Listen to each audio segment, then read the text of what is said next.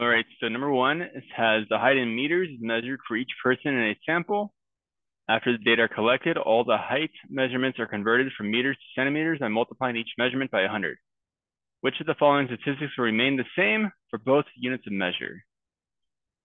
Okay, so the mean will not remain the same because you're multiplying by 100. So the mean will change by a factor of 100. The median will also be multiplied by 100, so it won't stay the same. The standard deviation of the height measurement, this is a tricky one. This will technically still change. It will still, again, be multiplied by that value. But, well, let's go through the other ones so I can explain a little more on that. The maximum of the height measurement, that's also going to change because, again, if the max is, 2 meters, then it will change to 200 meters or 200 centimeters. The z-scores of the height measurements. Okay, so this will not change because this is a standardized score. And it doesn't matter if you measure in feet, centimeters, inches. That's the whole point of the z-score because it gives you a relative idea of where you lie in the population. Standard deviation, going back to that, that's a measure of spread. So the spread, how spread out the values are relatively speaking doesn't change, but the value of the spread will change still.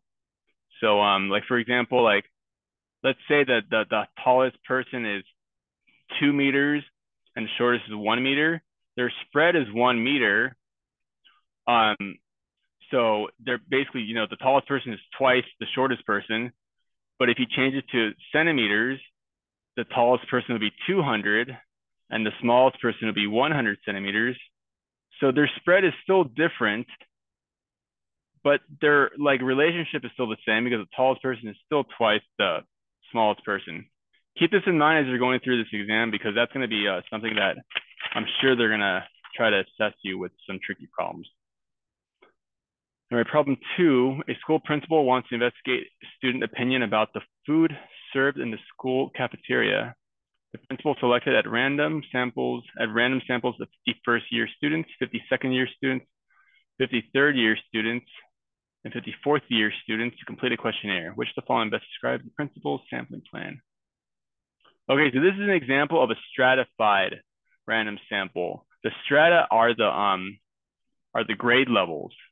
Freshmen, sophomores, juniors, seniors, or first year, second year, third year, fourth year. And we use strata when we have suspicion that there's a factor, in this case, the age level or grade level will have an influence on how they respond to the survey. So the strata would be the year of the students. So 3, a candy company believes, or candy company produces individually wrapped candies. The quality control manager for the company believes that the weight of the candies is approximately normally distributed with mean 720 milligrams. If the manager's belief is correct, which of the following intervals of weights will contain the largest proportion of the candies in a distribution of weights? So if it's normally distributed, it'll fall somewhat of a bell shape. As a mean of 720, so 720 will be in the middle like that. And so then the intervals that are centered around 720 will contain the largest proportion. So let's see which of these are centered around 720. So this is 740 to 780. 740 to 780 would be like, let's say on this side. So not that one, I'm going to say not that one, but let's look at the other one. 700 to 740. See, so this one's centered at the mean, 700 to 740. So it contains all of this. 680 to 720. Again, it would be kind of like this one, but on the other side. So from here to here, 660. So the farther we get away from the center, the less of the proportion it would contain. So the answer is going to be B.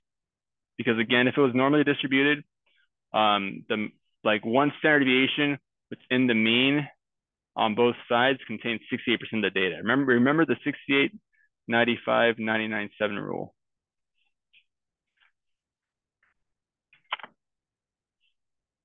Problem 4, a company currently uses brand A light bulbs, which have a mean life of 1,000 hours.